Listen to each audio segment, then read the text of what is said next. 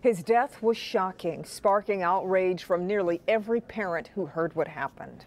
6-year-old Tyrez Moore was shot execution style this past week. His body found along with his father's girlfriend's body. His father found in a burnt car. Now, since we first aired this story, people have been reaching out to the family, trying to help in any way possible. Victor Williams tells us now that a funeral director is lending a helping hand.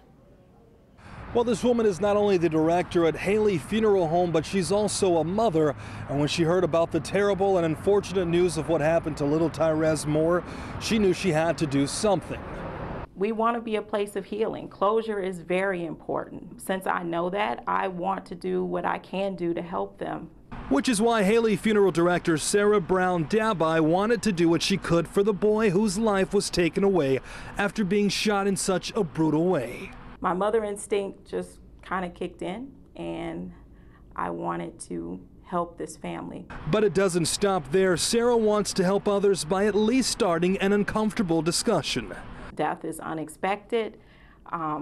There is a financial aspect, and they're just not prepared. I want to get the conversation started so they can start talking at home with each other about what their wishes are. And from the arrangement room to the preparing room, she wants to be with their clients and their families every step of the way for low rates, especially for those in need and a very uncertain time.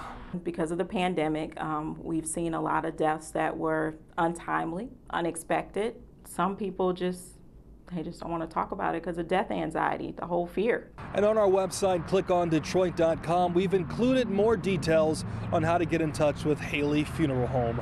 Victor Williams, Local 4.